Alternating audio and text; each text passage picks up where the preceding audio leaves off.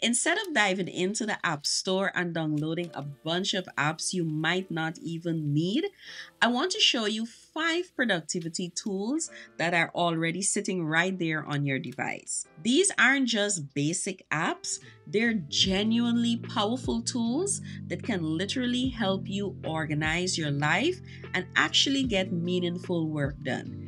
And I want to show you exactly how. One of the things I want you to notice as we go through these is how they're designed to work together within a unified ecosystem. And that's going to be key to building systems that actually work for you and not against you. Now, Freeform is something special, and I think this might be my favorite of the bunch. Think of it as having an infinite whiteboard where your ideas don't have to fit into neat little boxes. You can sketch, drop in sticky notes, import PDFs, add photos, and basically you can think visually. Let me give you a real example. I use this for mapping out my video content, and I also drop in reference images, create mind maps, and even paste my research snippets. And it also gives you the flexibility to create mood boards. It's like having a creative space that grows with your ideas. Actually, I'm planning a deep dive on Freeform because there's so many things that you can explore within the app. Now, my heart is with systems, and reminders is no different. Reminders might look simple on the surface, but it's deceptively powerful. One of the things I want you to notice is how it handles recurring tasks and subtasks. And I always say that Apple Reminders is like your task manager and accountability partner. It is going to hold you accountable to get what it needs to get done in a timely order. You can create task hierarchies, set location-based reminders, and organize everything by tags or custom lists. And here's something very, very helpful. It plays beautifully with Siri. You can literally just say what you need to remember while you're walking around, and it's captured. This is great for those of us who have ideas at random moments, and this is genuinely helpful. And with iPad OS 26, it even gets even more powerful with Apple Intelligence and better workflows, giving you the ability to complete tasks on time. Let's start with notes. And I know what you're thinking. It's just a notes app or note-taking app. Well, not exactly.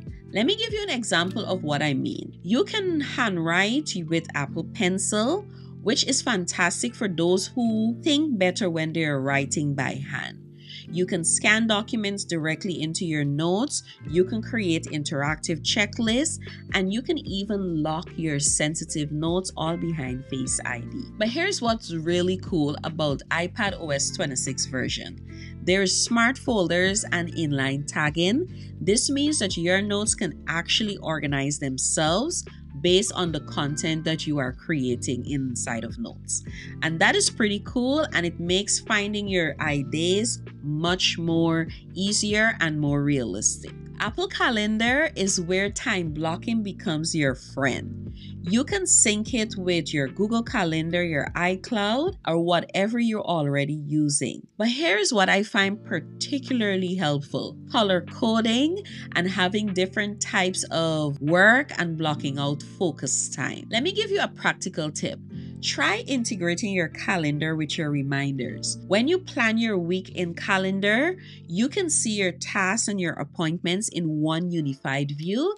It's a simple change, but it makes a real difference in how you approach your day and getting your tasks completed. Now, Journal is Apple's newest addition in iPad OS 26. I'll be honest, I was a bit skeptical at first when they introduced it on the iPhone, but now with iPad OS 26, it has arrived on the iPad and it is growing on me. It's designed for reflection, which might not sound like productivity, but hear me out. You get guided prompts, you can attach photos, voice notes, and it helps you process what you're learning and what you're experiencing and feeling. This is great for those of us who use our devices to help us create content or you just need a space where you want to have reflection that can be genuinely valuable. Plus, it has Apple Intelligence, which is going to make it even more helpful with smart suggestions based on your patterns. Here's where it gets interesting. And this is something I really want you to try. These 5 apps aren't meant to work in isolation.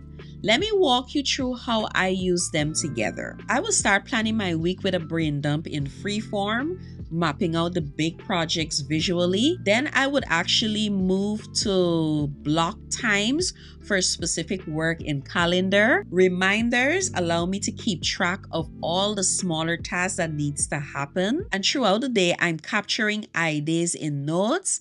And at the end of the week, I'm reflecting in journal about what worked and what didn't work, and having a daily as well as weekly reset. That's a complete productivity system, and you didn't need to spend $1 on third-party apps. Now, here's what I want you to do. Pick one of these apps and just spend the next few days really exploring it.